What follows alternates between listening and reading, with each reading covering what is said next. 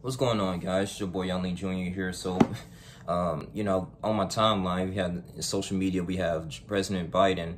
They was talking about when the journalists wanted to report, oh, he's tripping up the stairs. It wasn't really down the stairs. It was like up the stairs on the Air Force One when he was boarding it to actually have a meeting with the Asian community leaders in Atlanta, action and response to the that he was massacred that happened, right, by Robert Aaron Long, okay? And I think he should go there. I mean, that's something, as a president that you need to do, live in a democracy. You need to, I don't know, he's going to talk about to the gun lobbyists. I think when his presidential campaign, he wanted to have some type of gun control and the decriminalization of marijuana as well, even though that has nothing to do with the case. But I heard that in the White staff, he resigned 5 White House staff members because of their marijuana uses. And that was a whole nother thing. But get into this, man. I mean, people, I mean, when I looked at it, I'm like, okay, he's stripping up. He's not the first president who done it. I mean, you even had Donald Trump. He even talked about how slippery it is. He said it's like walking on, ice skating in a way. You have Gerald Ford back in 1975 when he was, walking down the stairs from Air Force One. He said, I mean, it's very slippery. And Betty Ford, she remained her composure, which is his wife. And I mean, it's really not that fun. I mean, he fell multiple times. It just goes to show you that, we were concerned about his mental and his physical health. I mean, back in November, he suffered like a fracture, a hairline fracture on his foot. Okay, when he was walking the dog on Major back in November. So it's just like, dang, okay, well, when I heard that, I'm like, dang, he's the world's oldest president. He's 78 years old. My thing is, regardless if you're on the left wing or you're the right wing, you're independent, he is the leader of the free world. If he succeed, we succeed. And I'm thinking, you can criticize on the things that he said, little different remarks about the black community when he was the senator, and then, you're pointing Kamala Harris, and is known for locking black men up, when she was the prosecutor in San Francisco. I mean, people said she was doing her job, but that's a whole nother thing, man. And he was a supporter of the crime bill, locked up black men on fallacious charges, 3 strikes rules, you're out, and therefore they want to be able, good providers in the community. It's so many things, man. It's a little contradictory. So you're thinking like, okay, well, how can we support you? Or we just want to get 45 out so we can continuously move forward. But look at this.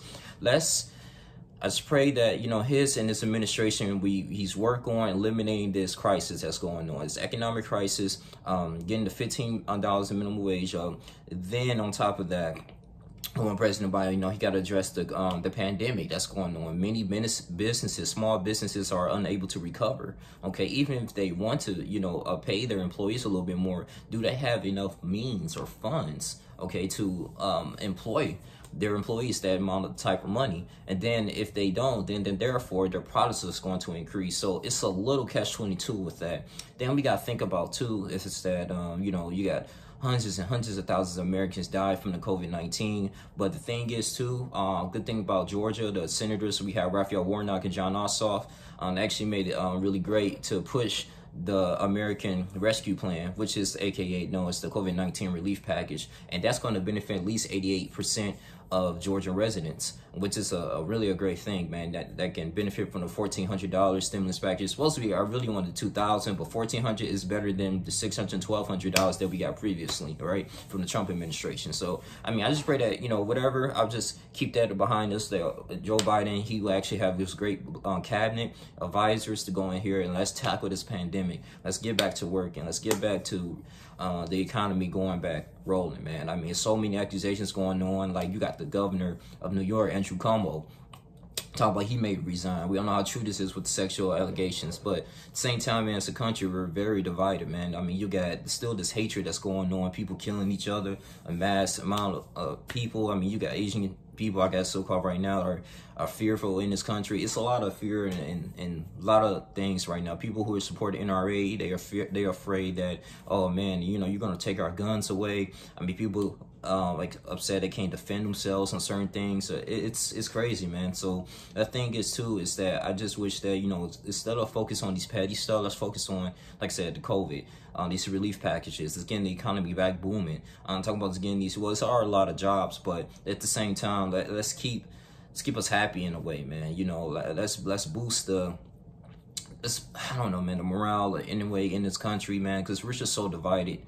in so many ways, you know, and I don't wish the president to fail. I ain't even, you know, even you're not a big supporter of Trump, I didn't wish him to fail. I don't wish Joe Biden to fail at the end of the day, because he's the leader, you know, a free world right now. So until it's 4 years where he gets, you know, he get blessed enough to be reelected, at the same time, he has to be competent, and I think he is, but I'm pretty sure he has someone on his team that can manage his health, because, you know, he's going out here, he's taking on a lot of things right now. You know, he got to meet with the dictators, he got to meet with people from China, he got to meet with, you know, so many things, man.